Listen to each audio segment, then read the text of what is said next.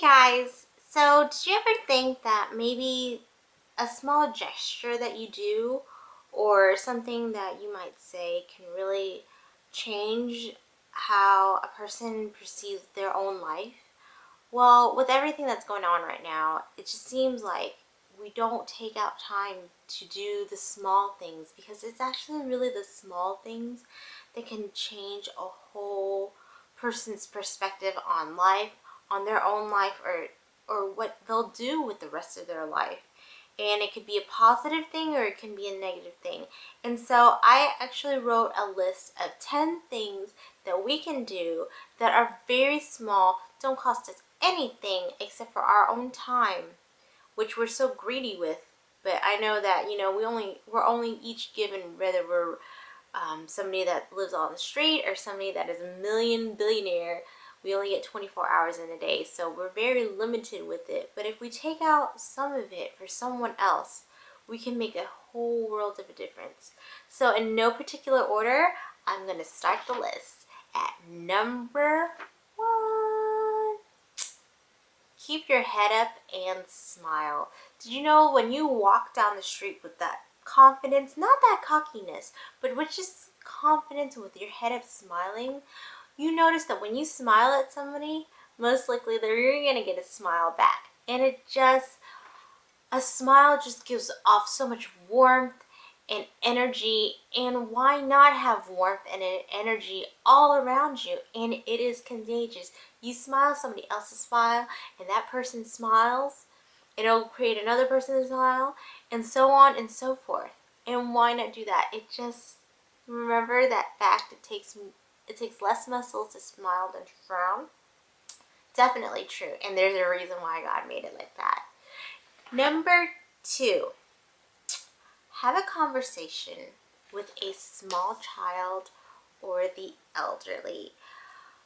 That's an interesting one that I wrote. I wrote this list a while ago and I never made this video, but with everything that's going on, I decided to make this video. And having a conversation with a small child or the elderly. I'll go with the small child first. Young children, they're not dumb. They're bright and brilliant and like sponges. And one thing that I've learned when I was younger that my 5th grade teacher taught me was this phrase, trash in, trash out. In other words, what you put in is what you're going to get out. And if you give them encouragement, if you speak to them like just a regular, normal human being, not just all whoosh whoosh and think that they don't understand, the capacity of a child is way greater than what we could ever think. And remember, we were once a child too.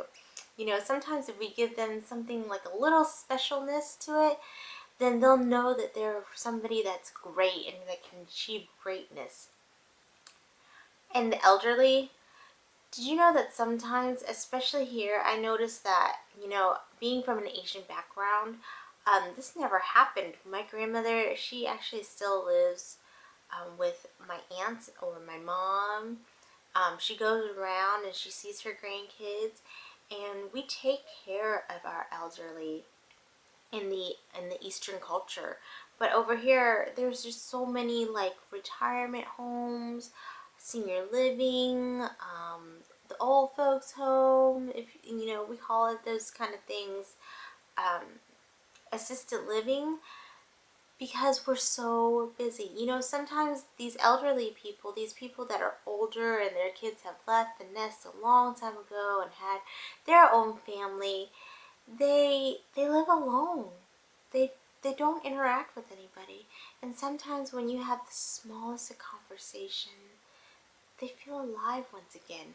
We forget that maybe these men and women, they were someone, they are someone great, because they were the people that fought those wars. They were the people that nursed possibly our moms and our dads and our other family members.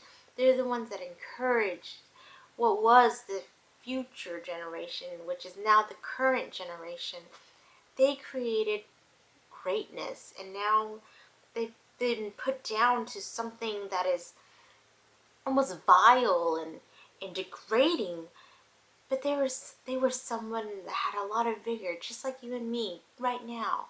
How'd you like to be treated like the way these older people are getting treated right now, 40, 50 years from now, 60 years from now?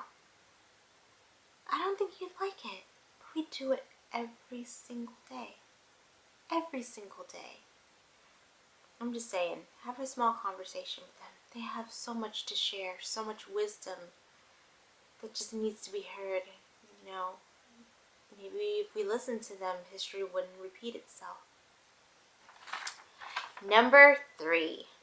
Write a thank you note or carry a pad of Post-its and write inspiring / kind words.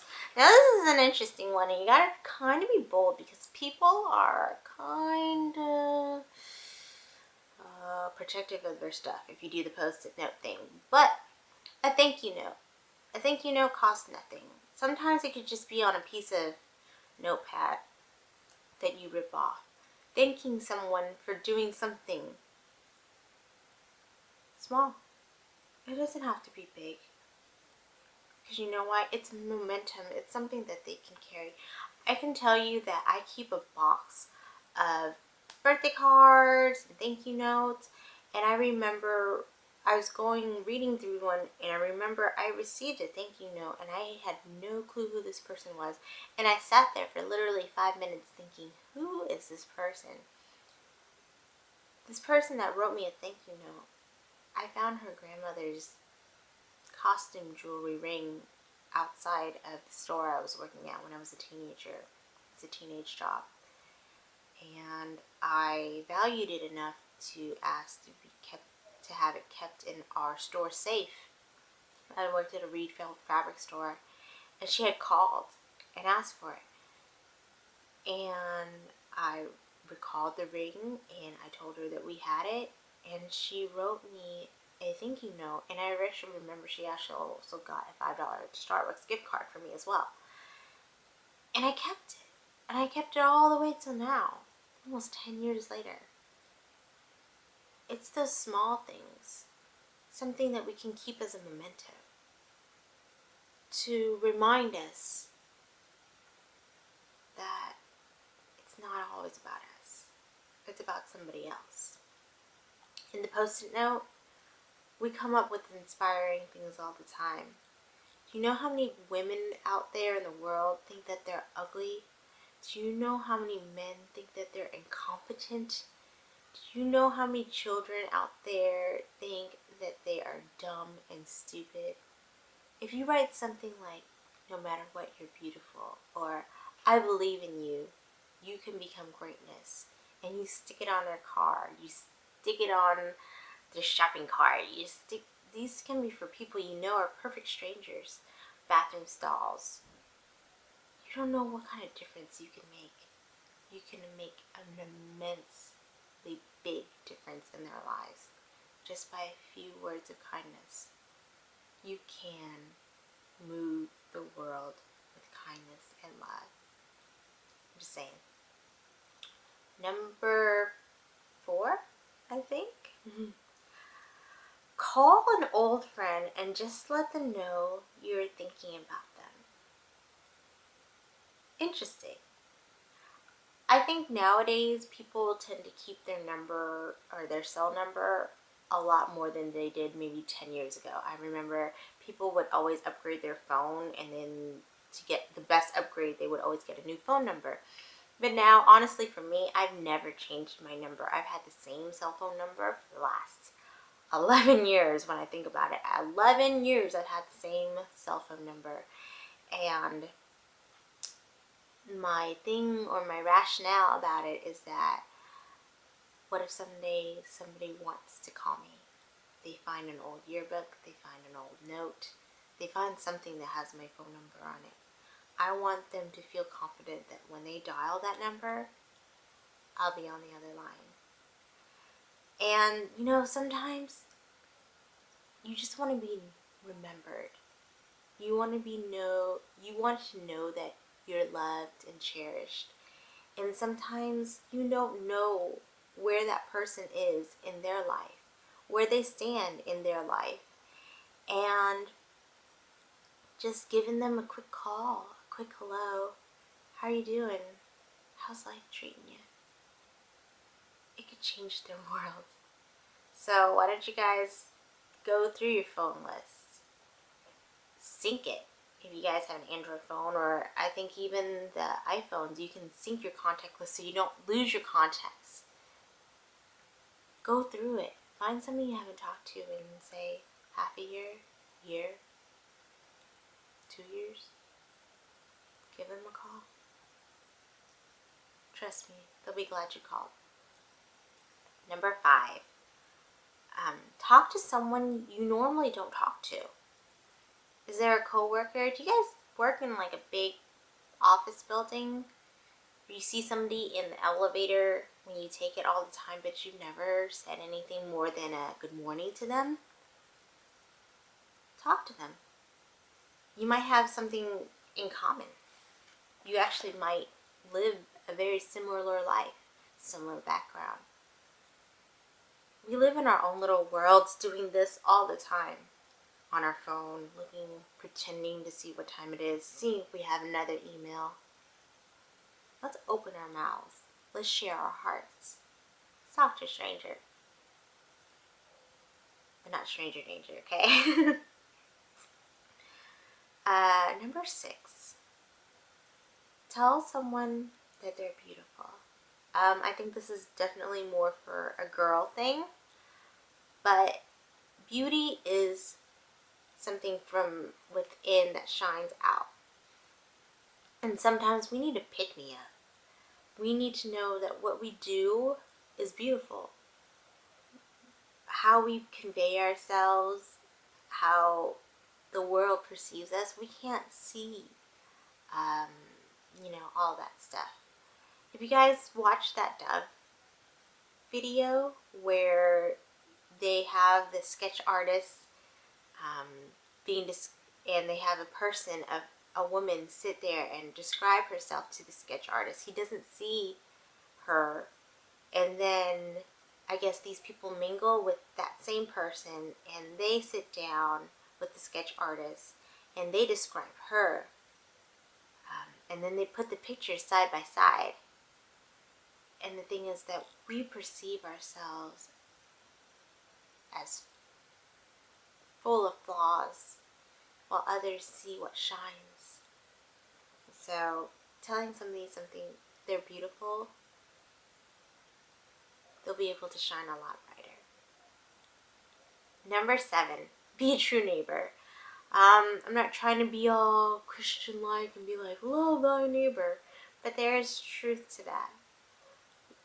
Being kind to the people that surround you, to watch out.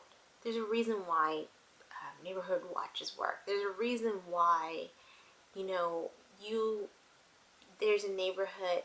When you're in a neighborhood or in a scenario where everybody watches out for everybody, you'll see that bad things are prevented and people watch out for each other, and there's no motive, there's no reason, no kind of super benefit to it. It's just because they care, and the feeling is mutual, so everybody benefits. So be a true neighbor.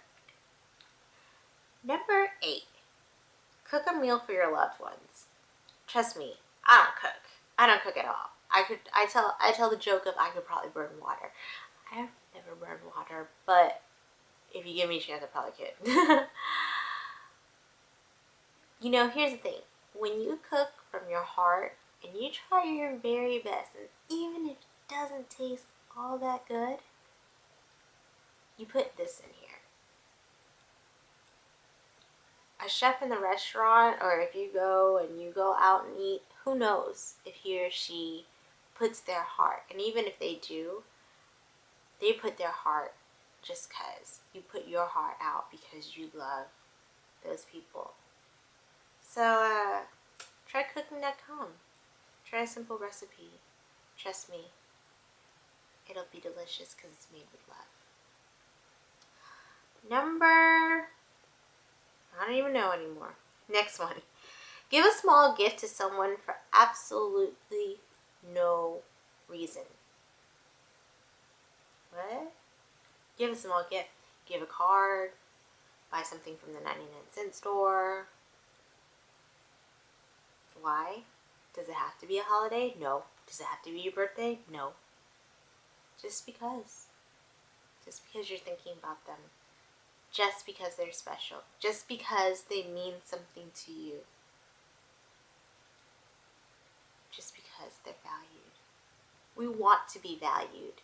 We as human beings, no matter how big of an ego we might have, no matter how much we think we don't need one another, we want to be loved. We want to feel loved. We want to be valued. Think about it.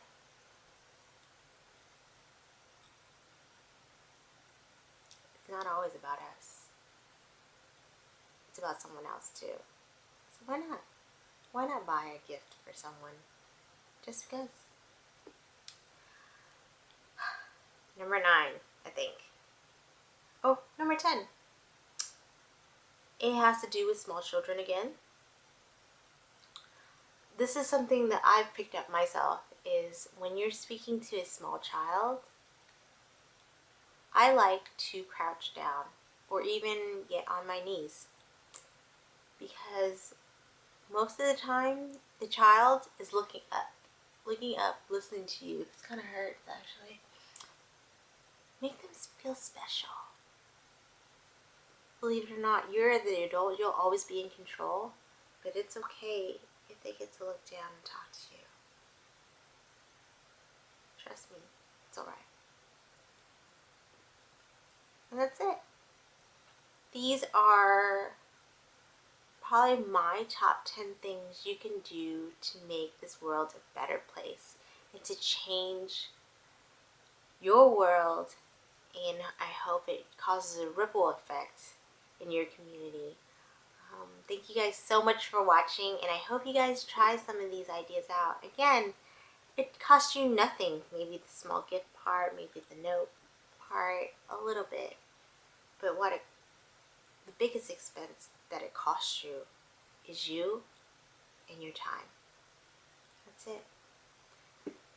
Thank you guys so much for watching. Thank you guys so much for supporting. Thank you to my new subscribers. Thank you to my old subscribers. And I hope to see you guys real soon again.